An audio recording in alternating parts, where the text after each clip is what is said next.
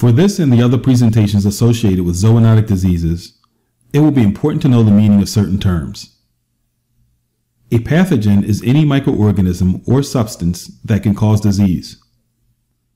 The definition of a zoonotic disease, according to Stedman's Medical Dictionary, is an infection or infestation shared in nature by humans and other animals.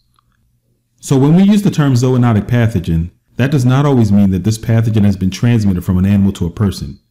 It just means that both people and animals are capable of becoming sick from the same pathogen. A disease's incubation period is typically defined as the time between when a person or animal is exposed to a disease and that person or animal starts to become ill from that disease. An aerosol is defined as liquid matter dispersed in air, gas, or vapor in the form of a fine mist.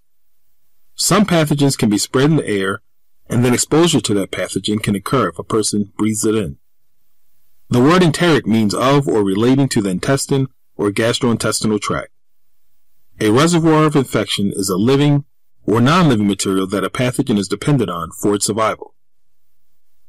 When animals serve as reservoirs of disease, it is not unusual that animals will shed the pathogen without becoming ill.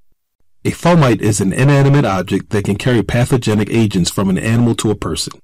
Examples of fomites include contaminated brushes, needles, clothing, and bedding like straws or shavings.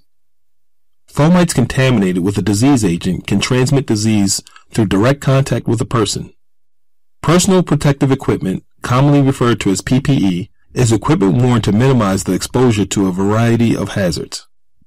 Examples of PPE include such items as gloves, foot and eye protection, protective hearing devices like earplugs, hard hats, respirators, and full body suits.